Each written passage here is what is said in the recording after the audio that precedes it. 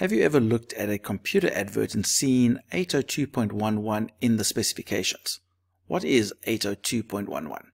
It's basically a set of standards that define communication for wireless local area networks.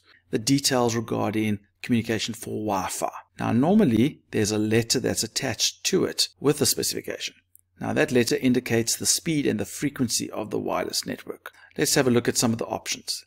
802.11a, if there's an A in the specification, that normally tells you that the speed can max out at 54 megabits per second, but it's probably going to be more in the range of 6 to 24. There's the letter B. If it's 802.11b, we're looking at more 11 megabits per second.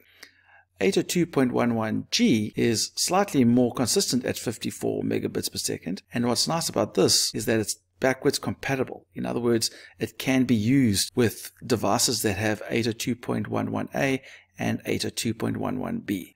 Then there's 802.11n, and that has a lot higher speeds. It can max out at about 600 megabits per second, but it's usually about 100. So those are the details about the different speeds based on the different specifications. Let's say you would really like to buy this Android TV box, and you see the specifications listed here, and you have a wireless router at home to connect to the internet. You are wondering, I don't want to buy this device unless I know for sure that it can connect to my wireless network. So you look at those specifications and you don't see the word Wi-Fi anywhere.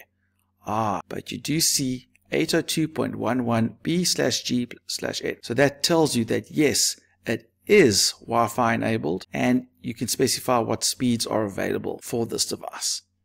2 ways that you can support the channel include clicking on the subscribe button and sharing us with your friends so that we can show them computer terms too. Look at our playlist to see other topics. And remember, don't do it the long way. Do it the Mr. Long way.